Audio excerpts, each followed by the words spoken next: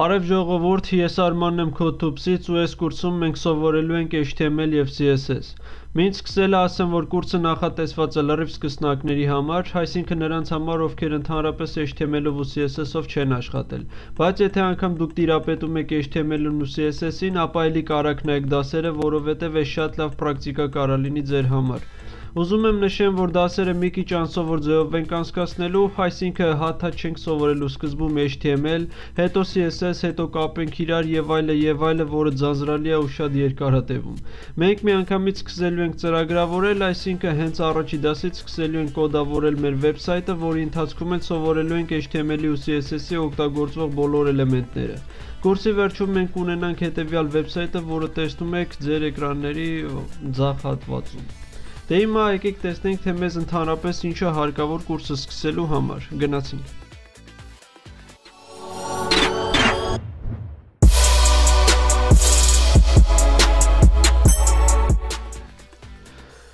Ուրեմն կուրսը սկսելու համար առաջի հերթին մեզ հարկավոր է վեբ բրաուզեր, որը նախընտրելի է լինի Google Chrome-ը, երկրորդը մեզ հարկավոր է text editor, նախընտրելի է լինի Sublime Text-ը եւ երրորդ մեզ հարկավոր է Colormania ծրագիրը գույների հետ աշխատելու համար։ Հուսով եմ, որ բոլորը իրենց համակարգիչներում ունեն Google Chrome web browser-ը եւ եկեք միանգամից ցույց տամ, թե որտեղից պետք է քաշենք Sublime Text-ը։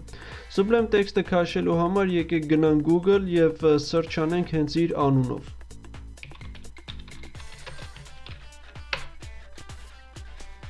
Բերված արդյունքներից սեղմենք առաջինը, որը մեզ կտանի Sublime Text-ի գլխավոր էջ։ Գլխավոր էջում սեղմենք Download for Windows սեղմակի վրա եւ քաշենք Sublime Text-ը։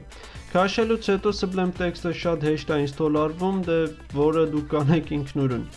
Հիմա եկեք քաշենք Colormania ծրագիրը։ Colormania-ն քաշելու համար ելի գնանք Google եւ search անենք իր անունով։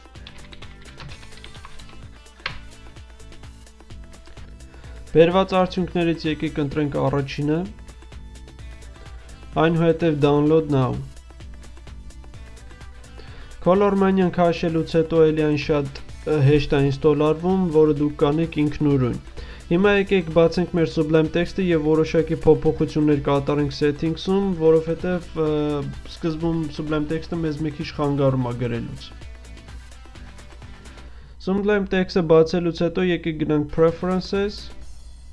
Settings User եւ այստեղ գրեք այն ամենը, ինչ տենում եք ձեր էկրաններում։